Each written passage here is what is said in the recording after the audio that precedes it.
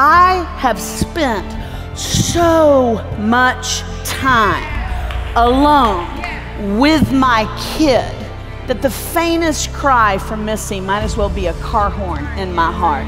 I knew that had to do with my kid. Y'all, that's about how it's supposed to be with us in Jesus. We are supposed to spend so much time away from the cacophony of culture. You have to prefer him above everybody else. You have to go, today it's just me and you. I'm not running for office. I'm running toward you. I want to tell you the two most significant things about myself other than my salvation. And the first is I am a pathologically proud adoptive mama. And so I brought, I'm single. There's no baby daddy in the picture. So if you know somebody between like 50 and death who's gainfully employed, that would be cool. But it's just Missy and I. I brought her home when I was 51. She has been home with me from Haiti for 4.5 years. I think we have a picture of her, or up here. Yep, that's my girl. That's my girl. And then there's another one of, I think, just her. We just got new braids, fresh braids. So I know it's hard to tell she's adopted, isn't it? I mean, she's just incredible. And Chris is her adopted aunt, and she has changed so dramatically since I brought her home 4.5 years ago. They told me Missy wouldn't make it more than 2 months because she was so sick. Her HIV is now completely undetectable.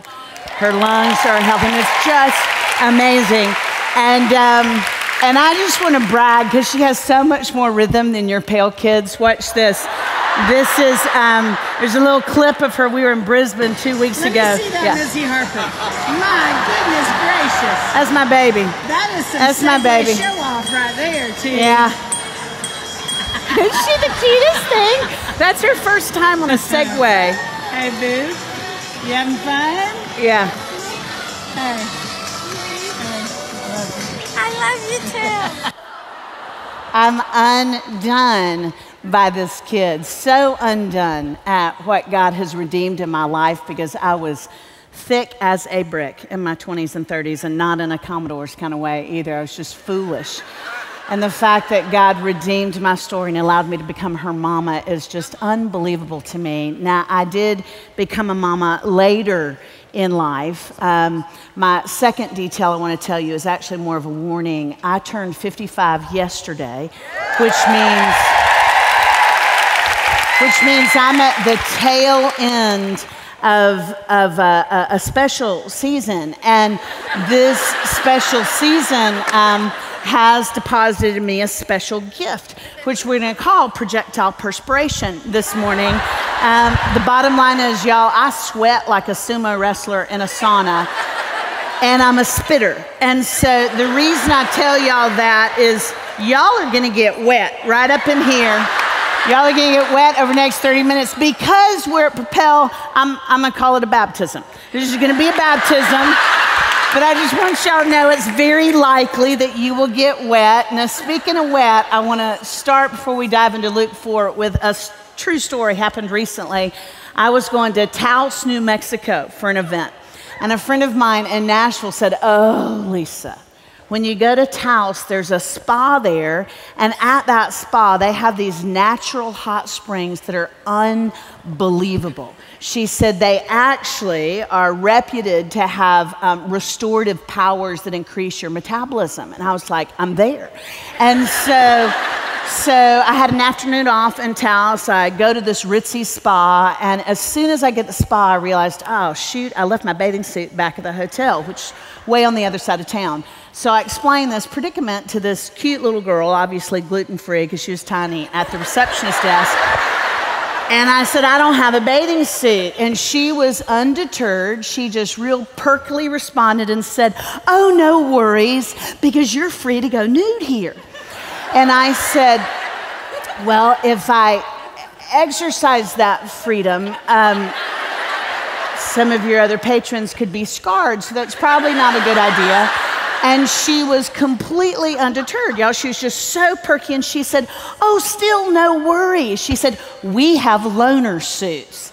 and she pulled this bin out from behind the desk, and it was filled with loaner bathing suits. I've never heard of anything in my life. And I didn't know how to respond at first. I thought, this makes me want to throw up a little bit in my mouth. And then I thought, you know, this is kind of one of those once-in-a-lifetime experiences. I mean, I bet I'll never get back to this part of the country, to this particular spa, you know, so why should I let some stranger's germs get in the way, you know, of a miracle? And so I kind of gingerly reached over and I picked out, you know, the least damp option, and it was this very, very large black one piece with real strong upper, like just almost like body armor up here. And a lot of room. And so I thought, this is cool. I've always wanted kind of an Amish design bathing suit. And so a few minutes later, I've changed. I'm sitting in this hot springs that this friend in Nashville told me about. And y'all, it was unbelievable. It's hewn out of stone. It's maybe, I don't know, maybe 10 feet in diameter. And the water's coming up from an underground spring. It's full of minerals. I mean, it's pure. It's really amazing. Then this hot spring, this natural hot spring, I'm there by myself. I'm all alone with myself. There's a teak privacy fence that's just glorious. Then right on the other side of that privacy fence, you can see the San Cristo Mountains, and the sun was just starting to set because it was fall, and it's casting kind of this purpley peachy hue over the valley I'm in, and they're topped with snow. And I thought, okay, this was so worth putting on somebody else's bathing suit because this is unbelievable. I thought, this is unstinking believable. I have never in my whole life been that perfectly relaxed. And I was in that place for probably 4.5 minutes when I heard high-pitched giggling and Portuguese coming from the adjacent locker room. And moments later, these 4 Brazilian beauties who hadn't used the loaner bathing suits came bounding into the spa area. And you know what had seemed like a plenty big enough pool for just me, all of a sudden was filled with just lots of butts and breasts, and nobody was wearing anything. And it was shocking. And so I pressed myself into the corner, just as far into the corner of the tub as I could, because I was afraid I was going to get rubbed by a wobbly bit. And I was like, you're just pressed, and they couldn't speak English. They're just cavorting in Portuguese, and then they turned toward me and they began to point and laugh. And they were literally pointing at me, howling. And I thought, no, that's just hateful. Yeah, that's just hateful. I don't care where you're from. We don't do that in America. And I was kind of, starting to feel like a little bit of like anger rising up in me. Like I might just punch him in the throat if I could find it around the wobbly bits. And right about that time, this one of the quartet, she kind of waved her hand in front of my face because I think she could see the anger. She kind of waved her hands like trying to get my attention in a friendly way. And she went, no, no, no, no. And then in broken English, she gestured to my chest and she said, you poke so good. And I looked down, and evidently there was some type of a composite plastic in those cups, and it had reacted with the steam, and it had hardened into points. And y'all, it was like unicorn horns on steroids. It was like, it is a wonder I didn't poke one of their eyes out. It was. And I thought of that the other night. I was sitting in my desk in Nashville, and I was studying a passage in Scripture that talked about, I know, just hang with me for a minute, it'll maybe get biblical. But there's a passage that I was studying, and it's real similar to what Chris just taught on. It is about the necessary, hear me, the necessary peculiarity of one who is devoted to Christ. That we are supposed to poke out much. We are not supposed to fit in this culture where we've been plucked. We are not. I've lost all of you, haven't I? Every single one of you is like, we are not supposed to fit, y'all. We are aliens and strangers and sojourners, as Chris just said. One of the older translations of the passages Chris quoted says, we are a peculiar people. We are not supposed to look like everybody else, nude or clothed. We are supposed to jut out of the culture that we have been plopped into. A book that I've been reading lately talks about this. It's called A Long Obedience in the Same Direction. Would you just listen to that title for a minute? We could just preach that title. A long obedience in the same direction. Just that title doesn't fit with our immediate gratification kind of culture. Eugene Peterson, in A Long Obedience in the Same Direction, he says this: the world is no friend to grace.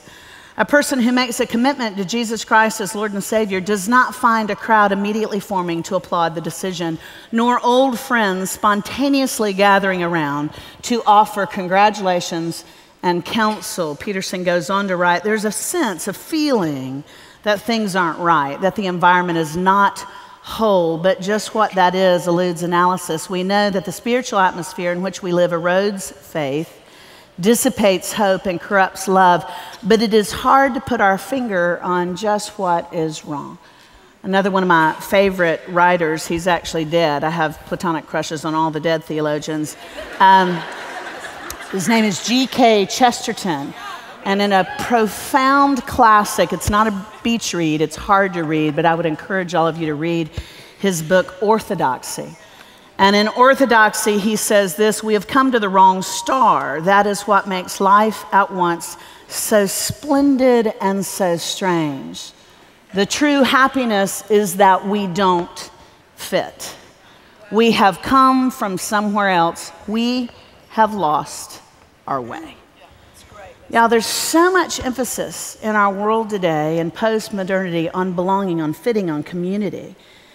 And I think sometimes as Christians, we have lost the truth that we are not supposed to fit. That we are called to a different way of life. That we are to love the world, but we're not supposed to look like the world.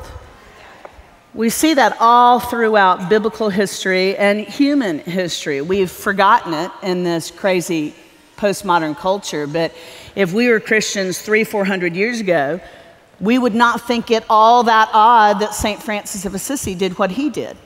Now, most of you have heard his name. Even if you are not a practicing Catholic, you know he is the patron saint of animals and the environment. So he was probably cheering when I was in the that natural hot spring, not looking at the jutting, but still cheering nonetheless that I was communing with nature. Anyway, St. Francis of Assisi did not grow up that way. He actually grew up just smack dab in the middle of Italian luxury, and he was quite the Italian stallion before he had these transformational encounters with Jesus Christ.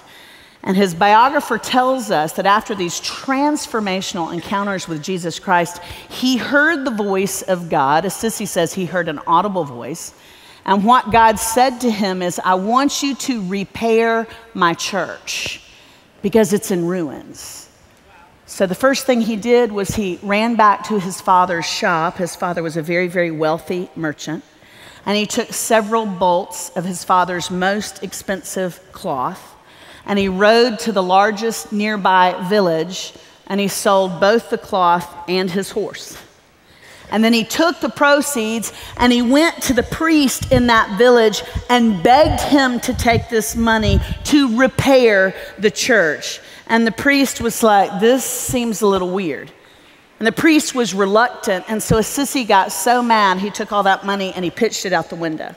Now, when his father found out, his father dragged young Assisi before their bishop to basically explain himself, why he had committed this reckless embezzlement. And it says that the bishop was just about to speak, and you may have heard this part of the story. It's not legend, it's true. Just before the bishop begins to basically lecture young Francis of Assisi just starts stripping off his clothes. And when he is stark naked, he takes his very expensive outfit and he puts it in his father's lap. And he says, until this point, I have called you my father, but now he is my heavenly father. He turned on his heel, marched out of town, and he spent the rest of his life living in the mountains above his hometown, devoting himself to this solitary pursuit of Jesus Christ. He understood, I'm not supposed to fit. And this culture doesn't fit me anymore. This coat doesn't fit anymore. It just doesn't work for me anymore. I love community, I love people, but I love Jesus more. Lesser known, much lesser known than St. Francis, were a sect that began in the 400s called the Pillar Saints, or the Stylites. And stylite comes from the Greek word stoulos, which Chris can tell you means pillar. Now these guys, it began in 1423 by a guy named Simeon. They would literally have their friends and themselves, they would drag marble pillars out into the wilderness. I mean marble pillars like you see at the Parthenon. I mean great big pillars. They drag them out to the wilderness. They would hoist themselves up or be carried to the top of those pillars, and they would live there. They would make their home on top of a pillar in the wilderness, because that was their way of saying, anything or anyone who distracts me from my devotion to Jesus Christ, I'm going to actively ignore them.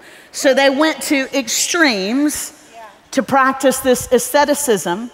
One saint, his name was Alephius, he spent 53 years on top of a marble pillar in the wilderness that was less than 4 feet in diameter. After 53 years of standing on that pillar to say, I just want to block out anything that obscures my view of God. I just want to devote myself completely to Jesus. I don't want any noise, any distractions, anything else. After 53 years, his ankles collapsed. So some of his friends assumed that he'd come down from the pillar, maybe go to a podiatrist. But he didn't. Alephius instead turned himself sideways, laid down on the pillar, and he lived another 14 years prone, but still solitary atop that pillar, because his heart, I believe his mannerism was a little wacko, but his heart was, I just want to be as close to God as I possibly can without any distractions. Y'all, I don't agree with their methodology. I mean, I think living on top of a pillar is, as Chris said, absolutely cray-cray. And if I tried to protest culture by stomping off into the woods naked, people in Nashville would probably call that cause for arrest. And so I'm not saying we need to do what they did, but I'm thinking maybe we need to think more the way they thought. To go, what is it in my life that is distracting me from being completely devoted to Jesus? And I think, as a total extrovert, I'm a 3 on the Enneagram. I love people. I love hugging total strangers to my chest. And believe me, there's enough room under here for a village. I mean, I am a people person. But what God has been whispering to me over and over and over again is, Lisa, I have to matter more. I have to matter more. What are you willing to give up in order to focus more on me? What are you willing to give up? When I brought Missy home, I realized, you know what? I spend all day, every day talking to people. I spend every spare minute I have at Starbucks with somebody else. I'm just constantly with people. And I thought, this is not the way I'm supposed to order my steps as a follower of Christ or a mom.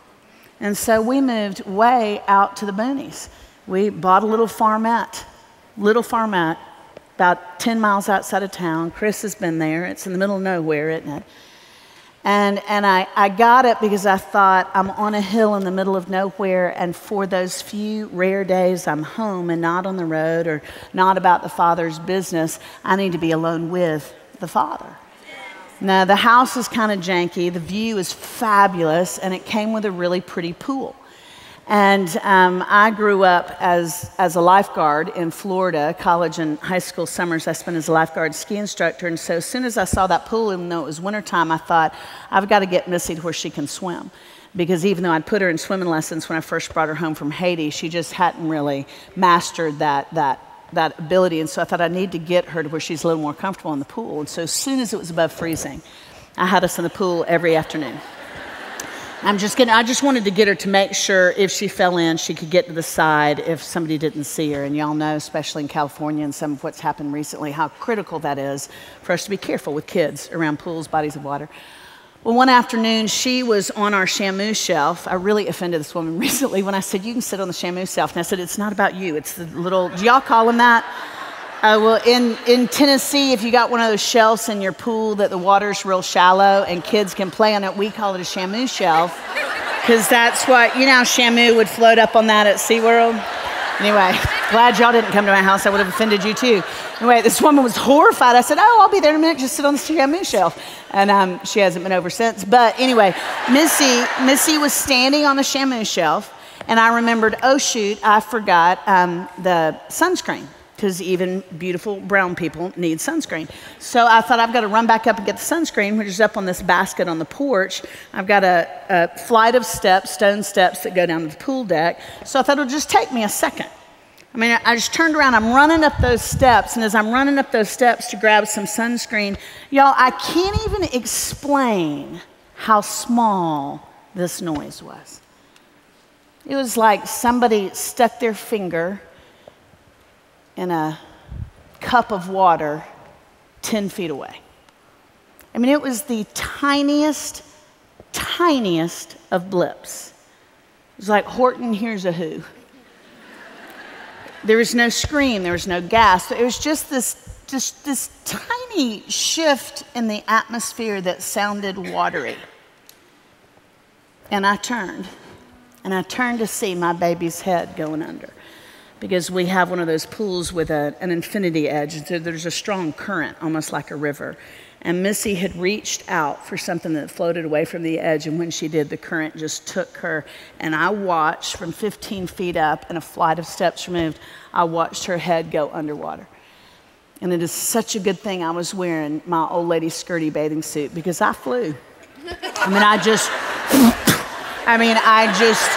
I flew over the rail, over the steps, across the water, and before she had gone down again, I'd snatched her back up.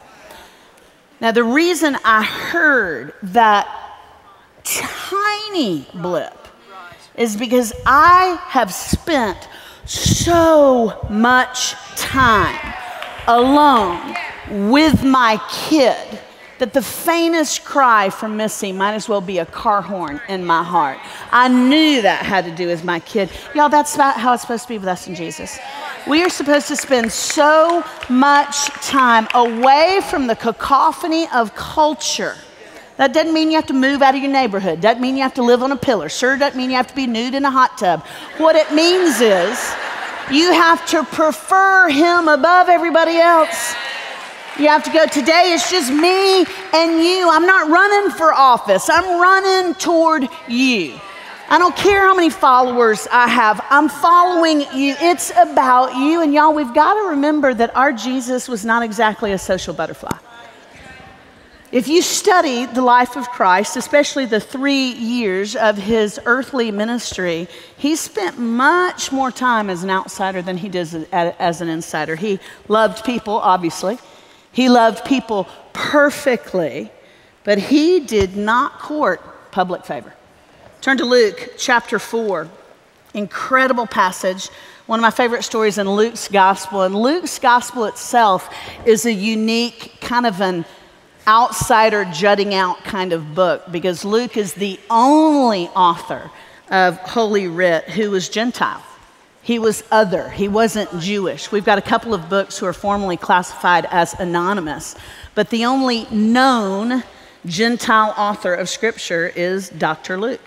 So he gives you this kind of jutting out perspective. I love his gospel, his euangelion, his good news.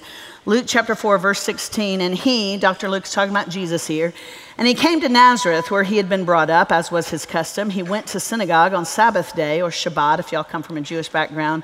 And he stood up to read, and the scroll of the prophet Isaiah was given to him. He unrolled the scroll and found the place where it is written, "The Spirit of the Lord is upon me, because he has anointed me to proclaim good news to the poor. He has sent me to proclaim liberty to the captives and recovery of sight to the blind, and set at liberty those who are oppressed, and proclaim the year of the Lord's favor." And he rolled up the scroll and gave it back to the attendant and sat down, and the eyes of all in the synagogue were fixed on him. And he began to say to them, Today, this scripture has been fulfilled in your hearing." And all spoke well of him and marveled at the gracious words that were coming from his mouth. And they said, "Is this not Joe's son? Is this not Mary and Joe's boy? I mean, my kid played t-ball with him. I mean, I remember Jesus. He was in the school play. He was a good kid. You know, my daughter-in-law told me that he's been on some kind of a mission trip, and she said he did a miracle or two. And I'm not sure about it, but obviously while he's been on the road, he has been to like some Zig Ziglar course on teaching, because he is such an interesting communicator. I mean, usually when Rabbi gets to talking, I just start playing Angry Birds, but this Jesus, he is just really turned into quite the communicator. I mean, they're all like, "We're so proud. Local boy does good. He's come home." Y'all know that it was a huge deal he read from the prophet Isaiah too, right? You know that in Jewish culture, first century, they had what was called a Torah closet at the back of the church. And what would happen is somebody, not Jesus, as one of the juniors, would go back to the closet, grab a scroll, and bring it forward. And in synagogues like Jesus' synagogue, because Nazareth is a two-bit dinky little town, about 300 people. So this isn't a big church. They don't have a paid rabbi. Guys would take turns every week reading from whatever was pulled out of the Torah closet, and then they would share. And some of them, as you can imagine, were boring as watching paint dry, and some of them were a little better. But they didn't have professional rabbis. They just have men in the community who would read from one of the scrolls brought from the Torah closet, and then they would share their thoughts on it, kind of a devotional, if you will. So it's an honor when Jesus comes back in town, this local kid who'd left. He sits up front in what was called Moses' seat. That's a seat of honor where you'd sit when you're reading from Torah. And some junior kid, almost like an acolyte in the Catholic Church, goes, grabs a scroll, brings it to Jesus. Just so happens to be the scroll of Isaiah. Just so happens. People tell me the Bible's boring. I'm like, no, you're boring, you stupid person. This is the most incredible book. I mean, it's a love story. It's amazing. It's filled with me. It's unbelievable, y'all. Jesus is in his hometown synagogue. And the scroll they bring him by chance on that day when he just so happened to be home is the servant songs from Isaiah saying, "The Savior has come." And when the Savior comes, blind people will see and paralyzed people will do cartwheels. He reads that, and this yahoo little local audience goes, "Isn't he a nice boy?" Now, y'all, he could have sat there, and let me tell you, did I tell you I'm a 3 on the Enneagram? Ooh, I love when people like me. When I get hateful things on Instagram, it hurts my feelings. You know, your daughter's hair is trashy. I'm like, well, your daughter's fat. I mean, it's just makes me, and I don't say it. I don't say it, I promise you. But, you know, it kind of hurts your feelings. And so if I'm in my hometown synagogue and everybody went, "Hasn't Lisa become such a good teacher?" I'd be like, "Amen." I'd be like, let's all hug and leave, because I'm going out on top here. You know, everybody's leaning in, everybody's liking me. Not Jesus. Because Jesus came to do his Father's will, not to court public favor, even at home. Even at home. Y'all, it's one thing to be willing to stand out when you're with people you don't know, but to be at home when you're at Bethel and you're leading, and some people keep their arms crossed during the song, kills you a little bit, doesn't it? I mean, because those are your people. Those are your people. So it makes perfect sense if Jesus stopped right there, because it says, "And all the people thought well of him." but not Jesus, because everything he was doing was to please the Father, not to please us.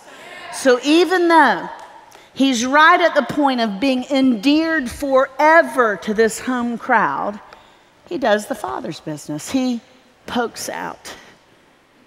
He says, I know that's like the least holy image ever. I need y'all to get past the cones. He is set apart.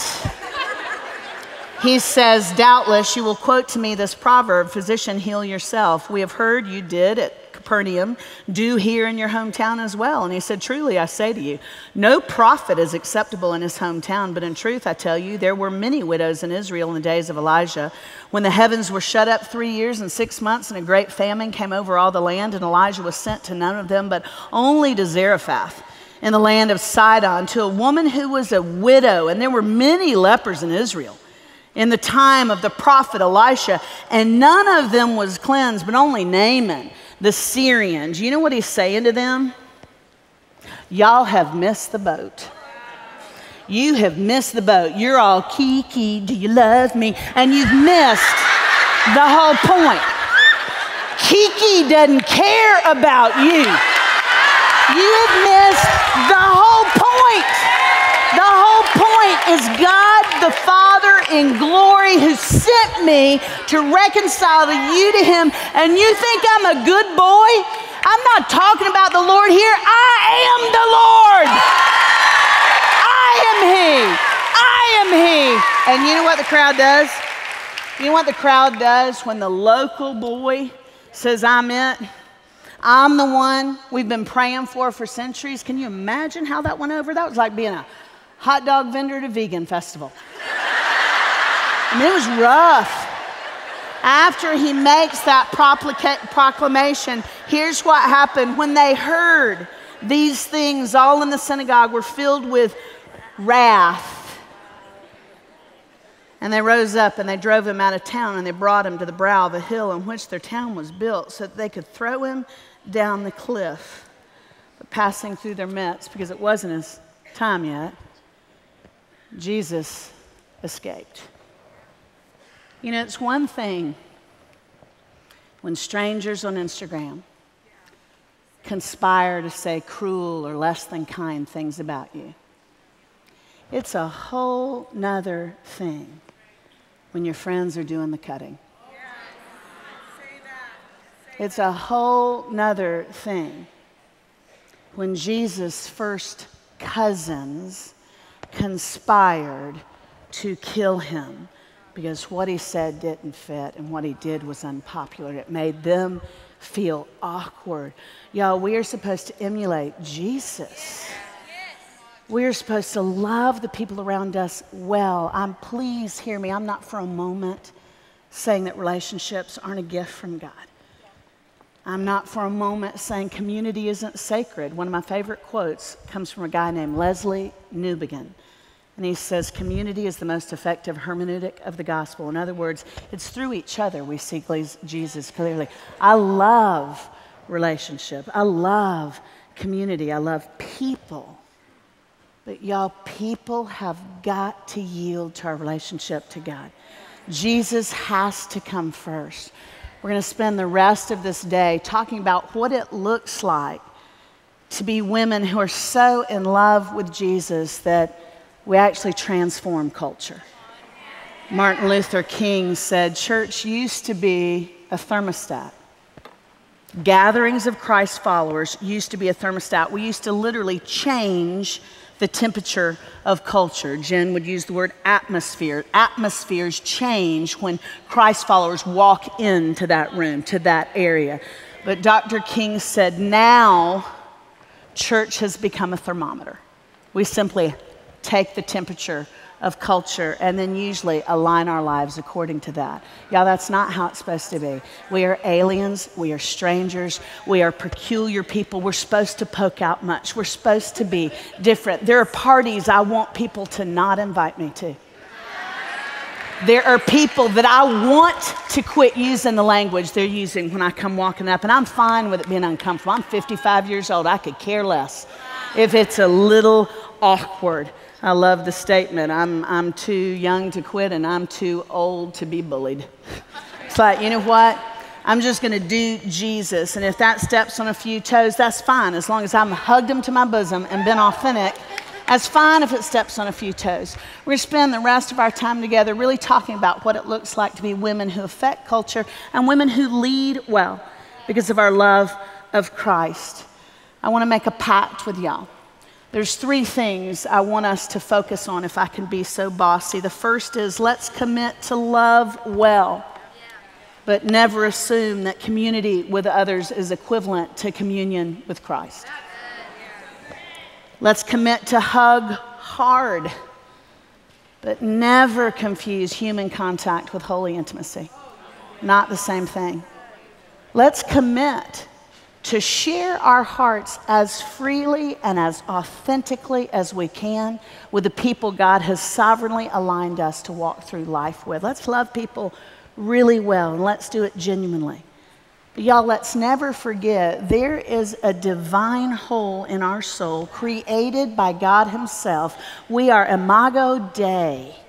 And the only thing that fills that relational hole for us is Jesus. It's only Jesus. I want to leave you with just one question, but it's a question I've been sitting in for the last couple of months, and so I felt led to share it with y'all. Don't want you to answer it right now. I just want you to sit in this for a minute. What or who is God calling you to leave in order to lead? What or who is God calling you to leave, maybe just loosen your grip on, in order to lead